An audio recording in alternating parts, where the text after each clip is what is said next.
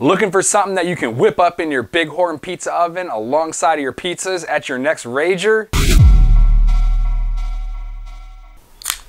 Well, let's go, because we're making chicken wings. Now, when it comes to cooking chicken wings in the Bighorn, I'm gonna assume that you're in one of two camps. Camp number one being, I got all the time in the world.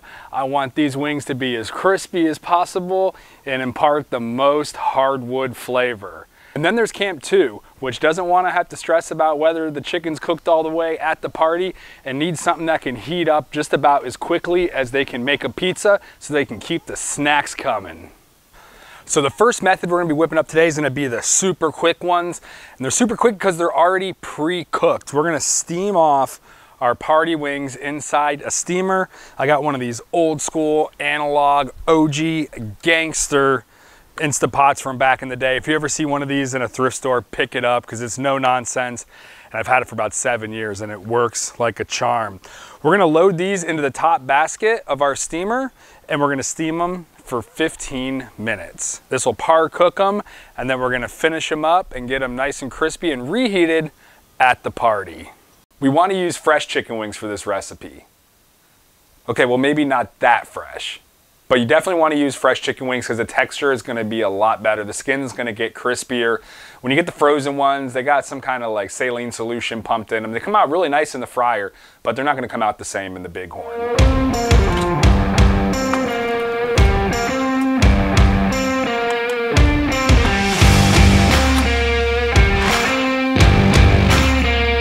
While the wings are cooking, we're going to go ahead and get the Bighorn lit off. Today we're gonna be cooking these with some cherry wood. It just happens to be what I have. I also got some of those royal oak pellets, which are really cool, but I'd like to get that wood flavor on here. Let me know what kind of woods y'all are cooking with in the Bighorn down in the comments below. Something I've been doing lately, just kind of out of necessity because I lost my little tool and just convenience and safety, is I've been actually using my torch to just light the pellets right in the back of the grill like this.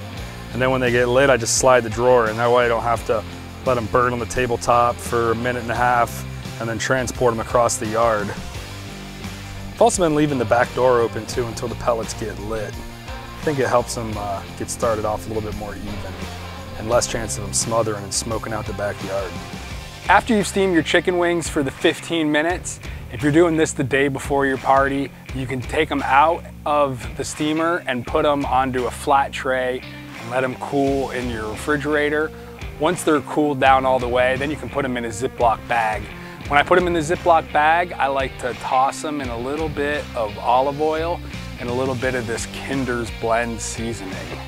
But if you have another oil or seasoning you like using, do what you do.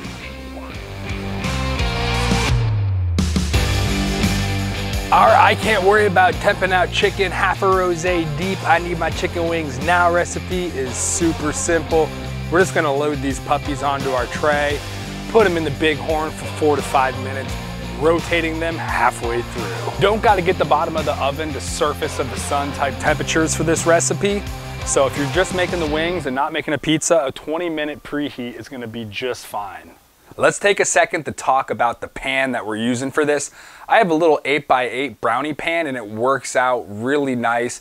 One of the limitations of the Bighorn pizza oven and making the chicken wings is you're really not going to be able to make that many at once. You could use a little bit bigger skillet. I was just using what I happen to have on hand. Whatever you do, just make sure you do not use a Teflon pan in the Bighorn because it'll cook off that Teflon and release some toxic gases and fumes and stuff all over your food.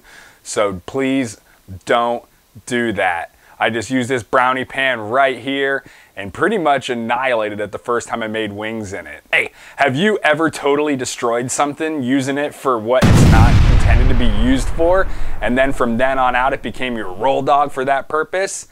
Let me know. Comment, charge it to the game down in the comments.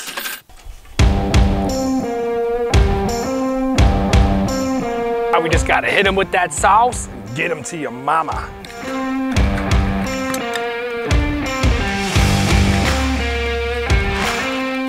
One of my all-time favorite sauces for chicken wings is hot garlic. It's basically just buffalo sauce with a bunch of garlic in it. I whip it up using 4 tablespoons of butter, microwave it to melt the butter, and then I whisk in 2 tablespoons of garlic powder. After you get the garlic powder combined, then I add a half a cup of Xanaray's hot sauce. You could use Frank's or whatever other hot sauce you like. If it's a little too spicy for you, just remove 1 tablespoon of hot sauce and add 1 tablespoon of butter.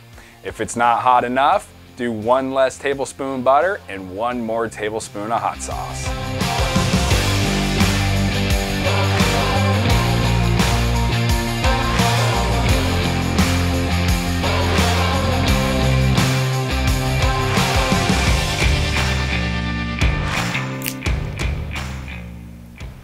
For our I got all the time in the world chicken wings, we're gonna kind of prepare them a little bit like we did our pre-steamed ones.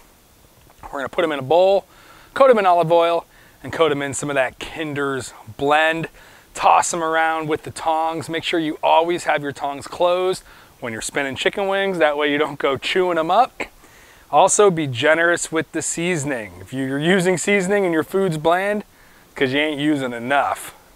Oven's been preheated for about 20 minutes, so we're ready to cook our raw chicken wings.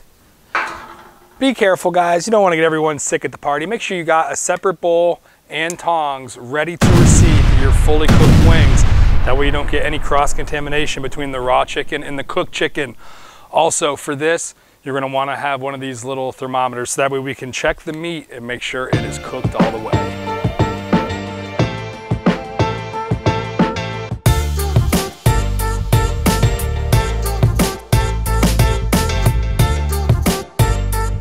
All right, with our chicken wings in, we're gonna set a timer for 10 minutes and we're gonna rotate them about every 2.5 minutes, 1/4 of a turn.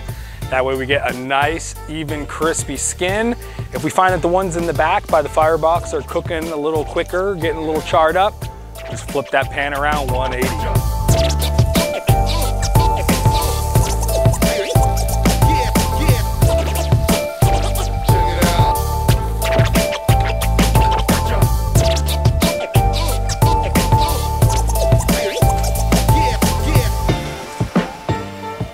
We are just about coming up on 10 minutes now. We're gonna go ahead and pull this chicken out and check the temperature to make sure that it's cooked.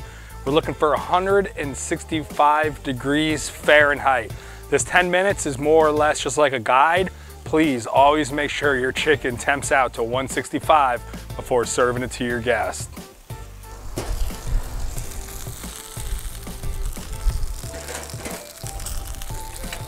Temp this meat out proper, we want to go ahead and stick our thermometer into the thickest part of the chicken, which for the most part on party wings is going to be one of the drummies.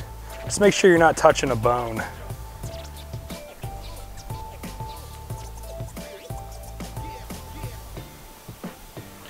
And you can see we've clearly passed 165, which is good, because when you're temping meat out, you want to get it up above 165, and it has to hold there for about 15 to 30 seconds too, so just another thing to keep in mind. But we're at like 190, so these things are ready to go. Now all we got to do is get them in a bowl and spin them with our sauce.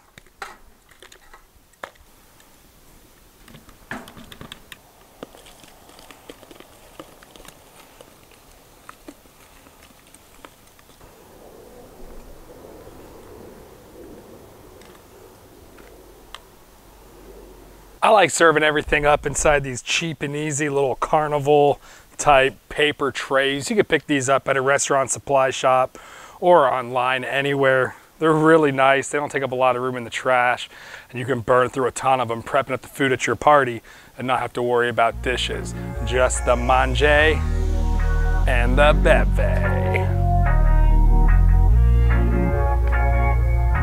Thanks for coming out to the yard and whipping up these wings with me, guys.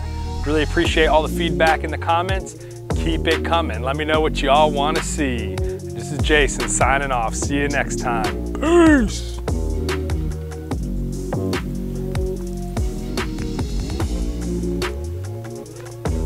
Yeah, that's fall off the bone right there.